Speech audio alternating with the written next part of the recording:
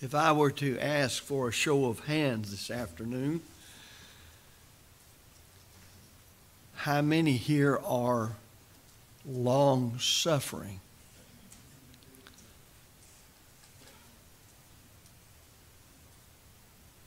If I were to then turn around and say, how many here are tolerant? Would we know what's been asked in each question? I think a great many people think of long-suffering as tolerance, when in the Bible it's not used that way at all. If you look throughout our land, all sorts of strident verses are raised in everlasting, louder crescendo, pleading for tolerance. In the religious world, it's the same thing, religious tolerance. They may say something like deeper understanding. And they will use something like, we need more of the Spirit of Christ. All of that may sound good, but first of all, I like for those people to tell me what they mean by those terms. But what's interesting about this, especially in social matters, is that so many folks who pride themselves in just tolerating everything turn out to be some of those intolerant people on the face of the earth when their view is not accepted, and if any other view is offered against them. And thus we have what's happened over the last few years as far as our country is concerned.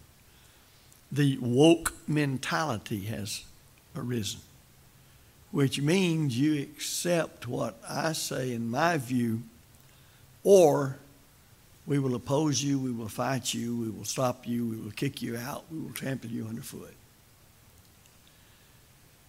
But that's just, of course, hypocrisy. It's redefining terms to suit themselves. Dr. Joseph Goebbels, who was the great propagandist of the Nazi government in Germany, always pointed out that you simply charge your enemies with the very thing you're doing.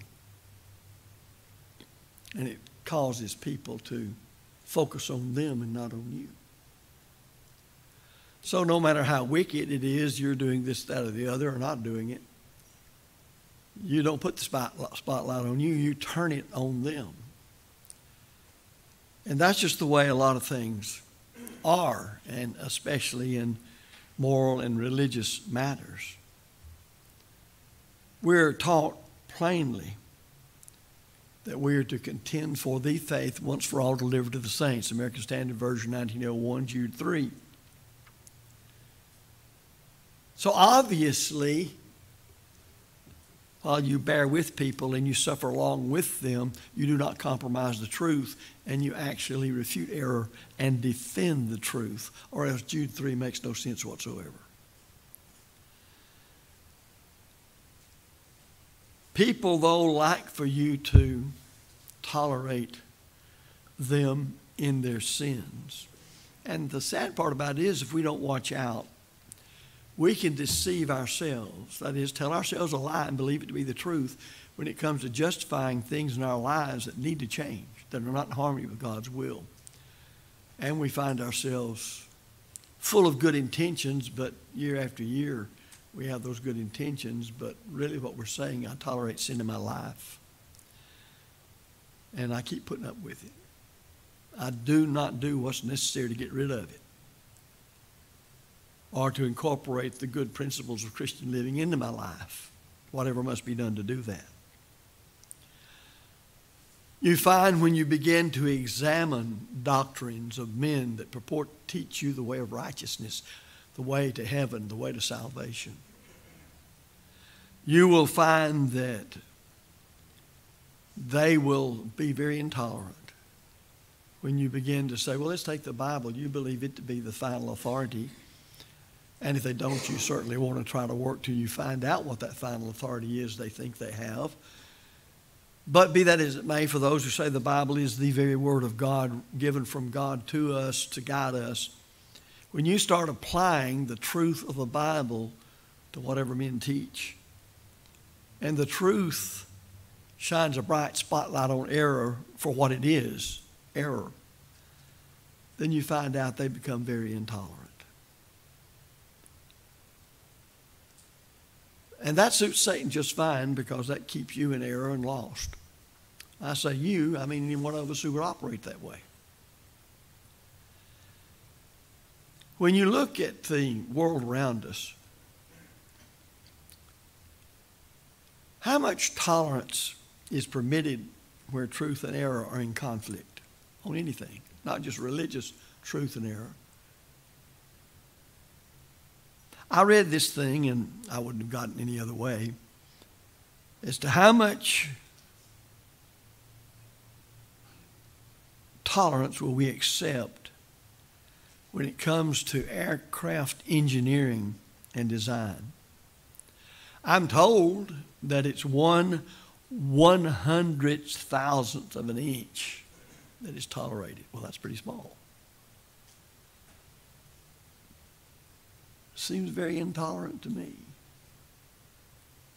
Just allowed that much. Well, when you're flying in one of those things, sometimes you wonder if that's not too much. It just doesn't take very much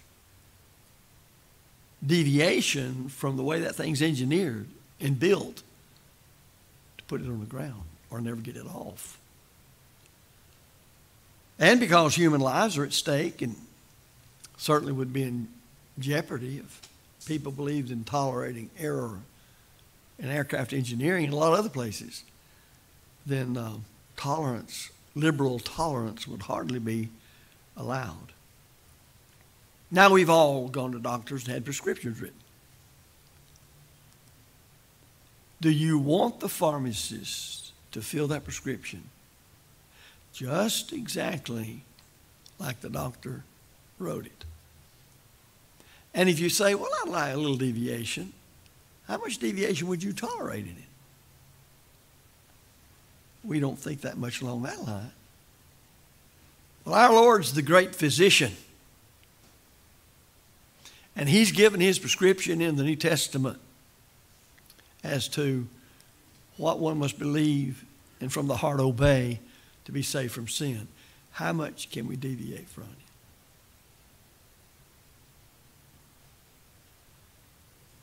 Would you be willing for the pharmacist just to guess on the ingredients and put together that prescription? But when it comes to our soul's eternal salvation, we want to be very tolerant.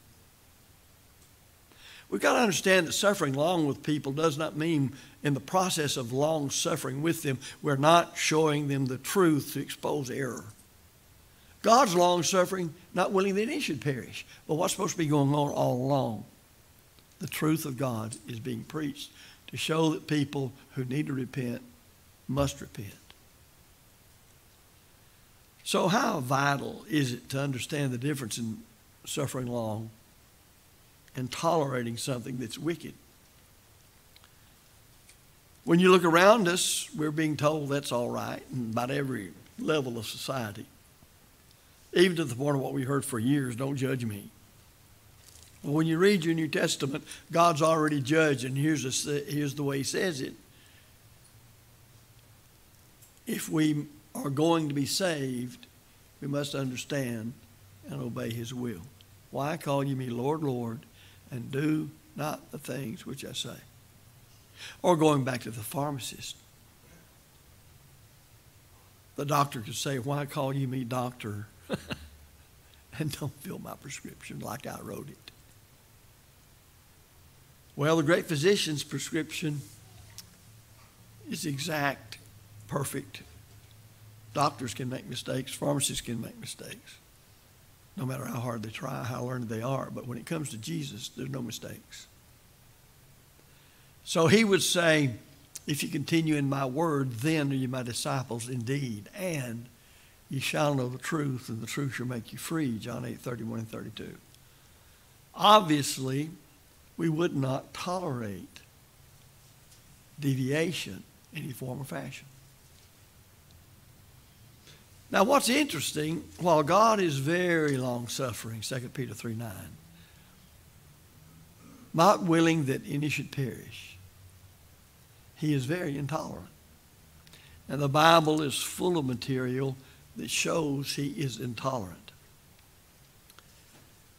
I do not hesitate to say that we serve an intolerant God. Question, was he tolerant with the people before the flood? He was long-suffering, but he was not tolerant. He knew exactly the wickedness they were doing. And it says plainly, as Peter quoted, when once the long-suffering of God waited in the days of Noah. Thus preaching was done all that time saying, better change. So he was long-suffering, but he wasn't intolerant. Genesis chapter 6. In the Old Testament, further, you come to the Tower of Babel. God had said to disperse and go throughout the world. The people didn't. They stayed in one place. They all spoke the same language, and they got pretty proud of themselves, thought they'd build a tower, reach even to heaven. Well, God had no problem stopping that. He just made it where they couldn't communicate with one another.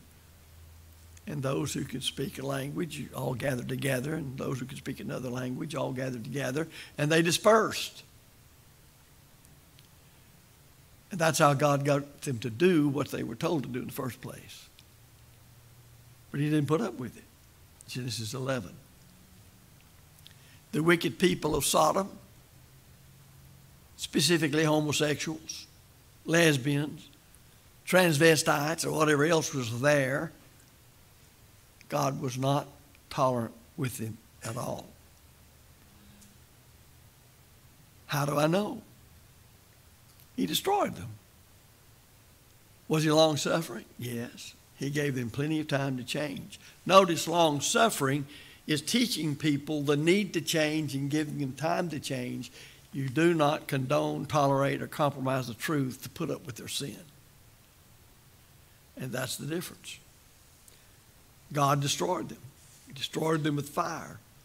And they are set in the Old Testament and then referred to in the New as an example for us to understand better that God means what he says and says what he means.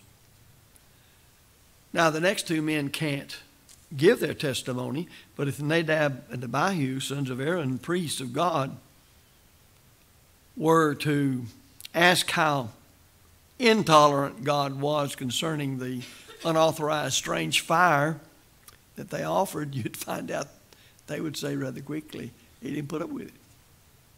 That's there in the Old Testament. Romans 15:4, written for your learning and mine, to make us appreciate and respect the authority of Christ and that he means what he says and says what he means in the New Testament. They were killed for their disobedience, Leviticus 10. And then the one that's quite amazing is Uzzah, when they were transporting the ark. Now, they had the law of Moses. They had ignored how the ark ought to be transported. David wanted it moved, the house of Obed-Edom, into Jerusalem. They did not consult the authority of God. They did not consult what God thought about the matter. So they built a brand new cart and had these oxen pulling it. I have no doubt that Uzzah meant well, that he was sincere, and he was going along. The ark was on the cart. There was a stumbling, and he just simply did what anybody would do, steadied the ark with his hand. God killed him. Why is that in your Bible? Just an interesting account? Or does it further say God is an intolerant God when it comes to men trifling with his word? So Uzzah stands up and cries aloud, you better pay attention to what you believe and what you do or don't do. 2 Samuel 6:3-6. The writer of Hebrews said this because he referred greatly back to the Old Testament events to teach us under the New Testament. Every transgression and disobedience received a just recompense reward. Now think about that. Did any transgression or disobedience escape God under the Old Testament? Well, if we can believe the Bible, the Holy Spirit said through the writer of Hebrews, every, now how many is every? None left out. Every transgression and disobedience received a just recompense of reward. Hebrews 2 and verse 2. So it is not showing forth the Spirit of Christ or Christian love or true godliness by tolerating error, which God has openly opposed when it is as plain in the Old Testament as it is, and in the New Testament said every transgression and disobedience received a just recompense of reward. Now you have to ask yourself the question, why are these things in my Bible and what do I get out of them when I read them? I said we serve an intolerant God. What about Jesus? I'm trying to show the difference, because the Bible makes that difference, in tolerating things and being long-suffering with people. Jesus, being God in the flesh while he was on the earth, was very intolerant. Something of the Spirit of Christ, people want to talk about that, and in doing so corrupt it to mean put up with the sin I'm in, say nothing about it. But think about even the forerunner, John the Baptizer, the immerser.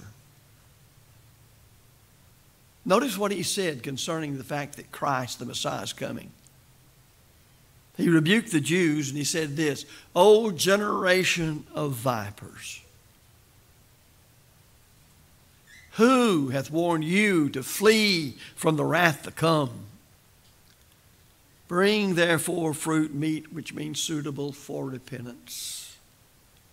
Matthew 3, 7 through 8. Who's saying this? The one who prepared the way for the Son of God to come before he ever got here. And you see that John showed no tolerance for Herod's sinful marriage. Even though it cost him his life, he still boldly declared, "It is not lawful for thee to have her," his wife, who was really his brother Philip's wife. Luke 3. That's the reason it wasn't lawful for him to have her. So the harbinger of our Lord set the stage for his uncompromising, intolerant teaching. From the first, Jesus was intolerant with all those who opposed what he taught. Remember how he said, "You have heard that it hath been said," and he said, "But I say unto you." He gave no further proof than himself and his claim of divinity when he said that.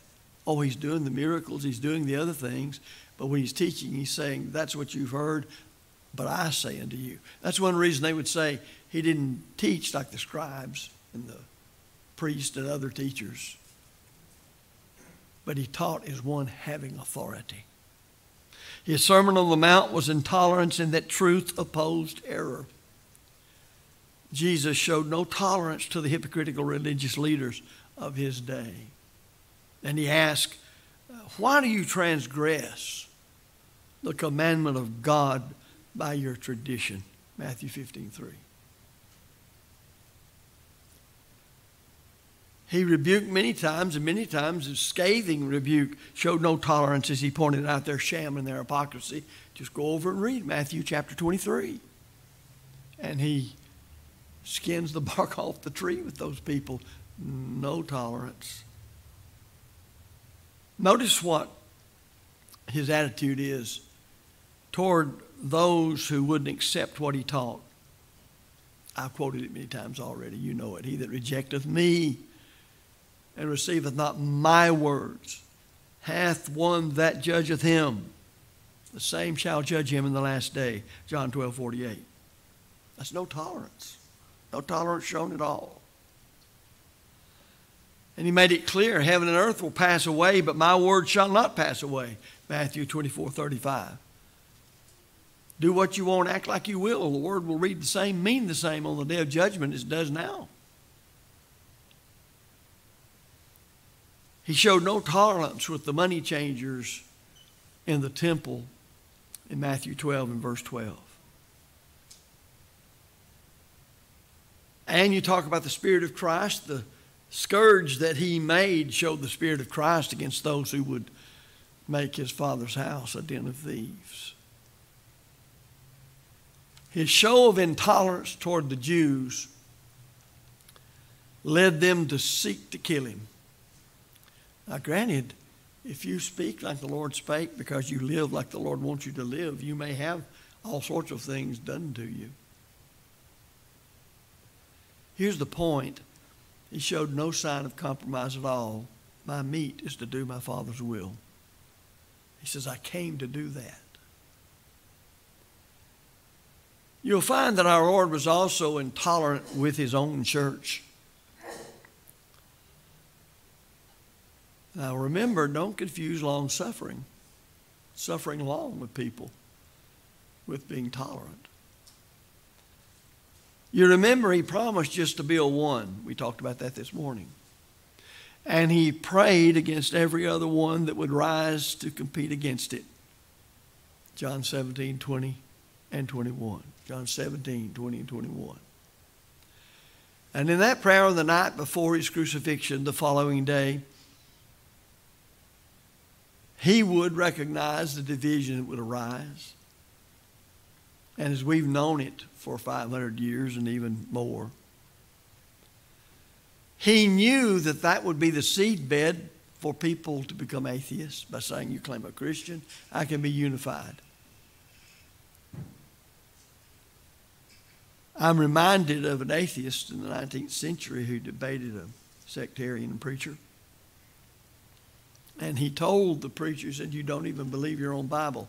And that offended the sectarian preacher greatly. He said, I can prove it to you. And the man challenged him to prove to him that he didn't believe the Bible.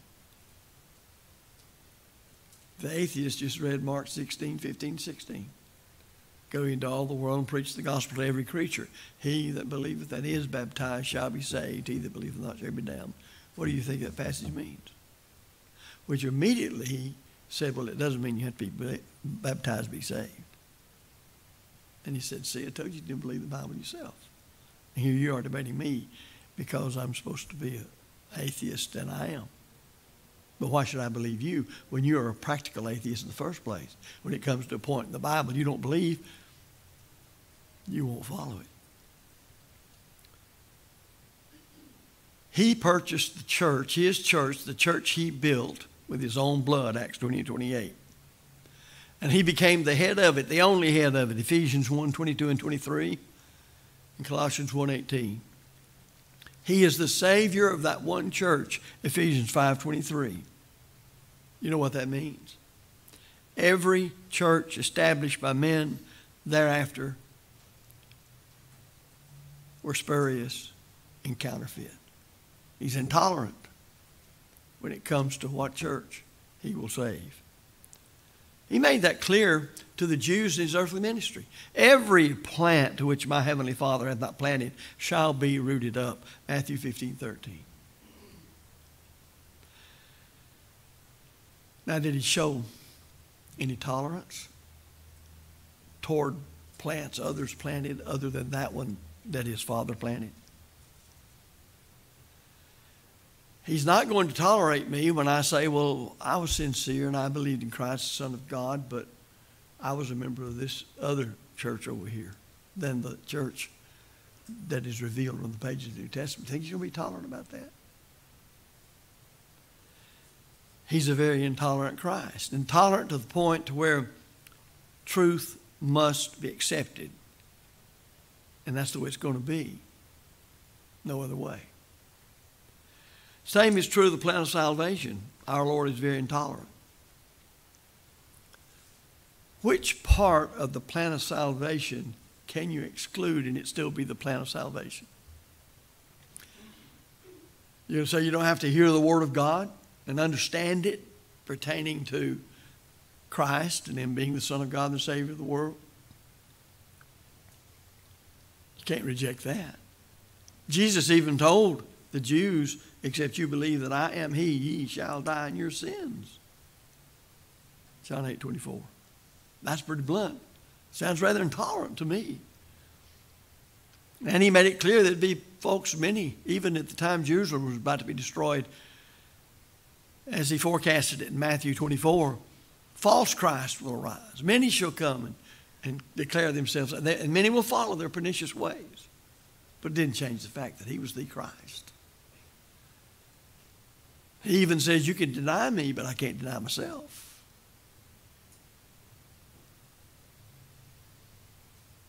If we work out belief and say that we can get rid of that, or if we accept belief only and get rid of repentance and confession and baptism, that's all right. No, it's not. He's very intolerant about that. So when it comes to all these things, the doctrine of faith, repentance, confession of faith in Christ, baptism, He's not going to allow any of that to be set aside. What about the significance of the church and where He puts the church, as we studied this morning, or puts those who are saved in the church? That's what He does. If you from the heart obey that form of doctrine, Romans 6, 17, and 18, you're baptized into Christ as a penitent believer, He's going to add you to His church. He's not going to put you anywhere else. Now, you may choose to run off out here and do all sorts of things, but that's not going to change what the Bible teaches. I don't doubt today, especially with the lack of regard there is to God's doctrine, that we've got a lot of folks who started out in the Church of Christ and run around off over here in denominations because they've been converted to denominational theologies, the false doctrines of men. But let me ask yourself a question. Does that change the last will and testament of Christ regarding the plan of salvation in the church, its organization, work, and worship? It's still there. And what He's saying is, it'll face you on the day of judgment. And there'll be many on that day say, Lord, Lord, have we not done many? Oh, there are going to be some folks there that expect Him to be tolerant. We've done this, we've done that. No argument. Depart from me. I never knew you. Into everlasting fire, prepared for the devil and his angels. Now, that sounds intolerant to me. But the day of judgment will be a day of intolerance for those who refused all their life to receive with meekness the engrafted word which is able to save their souls. The blood of Christ saves us when we submit to the plan of salvation and are baptized in the death of Christ as believing penitent persons. And that's the only time the blood of Christ will be applied to wash away sins. If you haven't been baptized into the death of Christ, you're still in your sins. And you're baptized for the remission of sins. Acts 2:38, Romans 6, 3 and 4. Well, we're the spiritual bride of Christ, and members in particular. We have placed into our hands the gospel, the teaching of the truth to others and to ourselves to be edified as the church. Don't you think we ought to be intolerant like Christ? If you say, no, I don't want to be that way. Why? He's your pattern. He's left you an example that we should walk in His steps concerning being persecuted in every other way. We look to Jesus, the author of our salvation, in every way and form. He is the example. We want to be just exactly like Him. Long-suffering with people, well, let's look at how He dealt with the disciples those 3.5 years the apostles followed Him. But look at what He did to Peter. When He was trying to tell them, I must go up to Jerusalem and there be found guilty by the scribes and the Pharisees and the chief priests and put to death. Peter said, oh, no, no, no. Not you. Remember what the Lord said to him? Get thee behind me, Satan. Well, I think of a lot of members of the church that if they embrace some false doctrine and you told them that, they'd run you off. But that's what Jesus said to Peter, of all people. You could not find a more devoted person than Peter to Jesus Christ. He blundered a lot of times. That reminds me, Jody and I heard a little thing yesterday that Winston Churchill is purported to have said, referring to a pretty important, the name there was called, diplomat. This sounds exactly like Winston Churchill. He said he's the only person I ever, or the only bull I ever saw carried his own china shop around with him. Well, there's a lot of us like that if we don't watch out. We can come down hard. You must obey God. You can't deviate. But then when it comes to a lot of these things, we find ourselves tolerant of evil. Listen to what Isaiah had to say in Isaiah 58:1. Cry aloud, spare not, lift up thy voice like a trumpet. Listen, preachers, if you're going to preach, there's a reason you're called evangelists from young estates. It's to herald out something you want people to know. You have something to say that they need, not just saying something because you've been assigned to speak. The fire burns in your bones. The truth needs to be preached there and needs to be exposed. And you need to show you believe it. I never will remember Brother Gus Nichols saying one time that he heard a man preach. He said it was outlined right. It was systematically presented. And it was just good material. If he just had a hornet's nest crammed over his head so he preached it. Cry aloud, spare not, lift up thy voice like a trumpet, and show my people their transgressions, and the house of Israel their sins. Isaiah 58:1. You can't beat sin with a feather duster. False teachers are to be judged with intolerance. Listen to Isaiah again. To the law and to the testimony, if they speak not according to this word, it is because there is no light in them. I tried out on some brethren who pride themselves in being some of God's favorite sheep. I think they're more sheeple than they are sheep. And much the same way, intolerance is demanded in adhering to God's word today. Paul said this, but to Timothy, but speak thou the things which become sound doctrine. And then he plainly said, for the time will come when they will not endure sound doctrine, but shall heap to themselves itching ears, teachers having itching ears, and shall be turned away from the truth unto fables. That's plain. We need to show what a fable is over and against the truth. We need to have a fighting spirit as the Lord did. I'm not talking about taking up a gun and a sword like the Muslims do, and you either become a Muslim or cut your head off. That's not it. But how do you explain the church of our Lord being also described as the army of the Lord? And to put on the whole armor of God. That's a soldier. And Jesus being our chief captain. And Paul saying, I fought the good fight. I've kept the faith. Henceforth there's laid up for me a crown of righteousness. And while I quoted at the end of the sermon, I guess I can quote it now at the end of this one. Sermon this morning. If there come any unto you and bring not this doctrine, receive him not into your house, neither bid him Godspeed.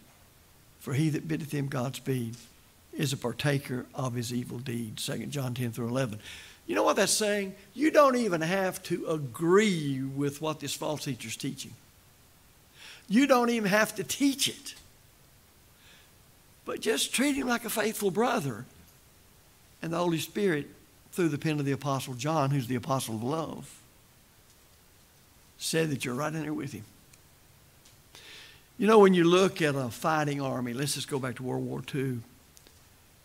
I don't remember now But for every person with a gun up on the front lines fighting, I forgot how many people were behind them working in supplies. Many, many for everyone up on the front. But they were all in it together, weren't they? Even back here at home, the folks here in this country were urged to do this, buy bonds, do this. You're all in together. Well, the Bible's clear when it comes to the church. We're all different things in the church. We're like a body. We have different members. But it all works under one head, and we all work to the same thing. You may not be preaching as I am now. You may be a teacher in a classroom. You may not this, that, or the other. But to the best of your ability, according to your talents, you're striving to uphold the truth and not tolerate evil in your life, your family's life, or anybody else's life. And yet you work with people. I don't think that's that hard to understand. You raise your children and you love them, and if you rear them in the nurture and admonition of the Lord, you bear with them, but you're always setting a proper example. You're teaching them the truth. They get rebuked and they get exhorted. They get punished at times. It's just what goes. It's what it's all about. And I see these people say, you don't love that child. You gave him a spanking. I think sometimes that person needs to be taken out and spanked until they learn to have better sense to make such a thing as that. Is there other kinds of discipline to put on children? Certainly. But that's the way the Bible speaks about it. It talks about beating a child and not quitting for his crying. Well, that kind of thing today is hate speech. You get thrown in jail. I don't know what they'd do if, well, it couldn't happen in America today like it is in Singapore, to where they actually take you and cane you if you do certain things. You get sentenced to so many licks of the cane. Oh, how horrible that is. Well, I think it might do some good. Why not? Oh, you see people tremble. Well, they're the ones who probably need beaten the most. We've just completely allowed our society to degenerate to the point to where we tolerate evil and call evil good and good evil. That's what's happened. And don't think it won't rub off in the church. We would not be where we are today in the church if people hadn't let that stuff rub off from them to where they don't want to even hear. You realize that sermon I preached this morning could not be preached in a great many pulpits of the Church of Christ because I call names of denominations and expose them. Now, you're pretty used to it around here because Al Brown did it way back there before I came along, and it's continued. Not because you want to just do it, but if I'm talking about Baptists, I want to talk about what Baptists believe, and I don't want to attribute to them anything they don't believe. But I want to take what they believe that they herald out to the world to save people and compare it to the Bible. That's true of Roman Catholicism, Jews, Muslims, Hindus, or whatever else. I'm obligated to myself and everybody else to take whatever is taught as from God and see if it is. That's a novel idea, isn't it? Imagine somebody says, I'm telling you God's word. Well, let's see. Oh, no, you can't do that. That means you don't love me. You got to accept me just my statement. Well, that's just wrong. That's all there is to it. And if you read your Bible and believe it for what it is, rightly divided, you know it's wrong. We in the church need to know, the people around us need to know that we'll suffer along with them, but if they bring up error, we're going to show them what's wrong. The same thing's true of our brethren. If they're going to teach error, they need to be shown it's wrong. I can't find anything in the Bible that goes against that. If you think you have, you can let me know. But I can't find anything in the Bible, whether it be the Jews of the days of Moses, fleshly Israel, or whether it's the church, or go back to the patriarchal age. It simply was not tolerated. And remember Abraham? Take thy son, thine only son, the son whom thou lovest, and offer him a sacrifice. Abraham didn't bat an eye. Yet Abraham knew that through him would come all these promises. How's that going to happen? God will take care of it. And Hebrews tells us he thought he'd raise him up from the ashes on the altar to perform all these things that he had to perform through Isaac. But of course God had it all planned out, didn't he? But the faith of Abraham was exercised anyway, as his faith was put to the test. When all of these things rise up in your family, in your life personally, in the church, wherever it is, here, wherever it is, And it challenges you to stand up for the truth you know the Bible to teach. That's your faith being tested. Will you do it? And so many members have come to this false view of this false spirit of Christ, false love, false, confusing better, long-suffering with tolerance. And they compromise, or they just don't say anything. Sometimes we fail when we have the opportunity to say what ought to be said. May not have that opportunity again, but we don't. And it's gone. Well, we close the lesson simply saying, let's learn the difference in long-suffering, which all Christians must be, and tolerance. And they should not be tolerant of error in anybody, beginning with themselves. And we're taught, take heed to yourself. First thing Paul said to the elders, take heed to yourselves, then to the flock over which the Holy Spirit has made you overseers. Elders aren't worth their salt if they first don't sit down and say, am I living like I expect the church to live? Am I living and doing what God says elders can do and only they can do? And just bring it right on down. Elders, preachers, deacons, teachers, parents. It has to be that way. Are you a Christian this afternoon? If not, we've studied in this sermon how to become one. If you're a child of God and have sinned, we urge you to repent, confess those sins, and pray God for forgiveness. So again, if you're subject to the great invitation of God, God's allowed you this time to get here. You may not get home, but you've gotten here. And to hear the end of this sermon and offer this invitation.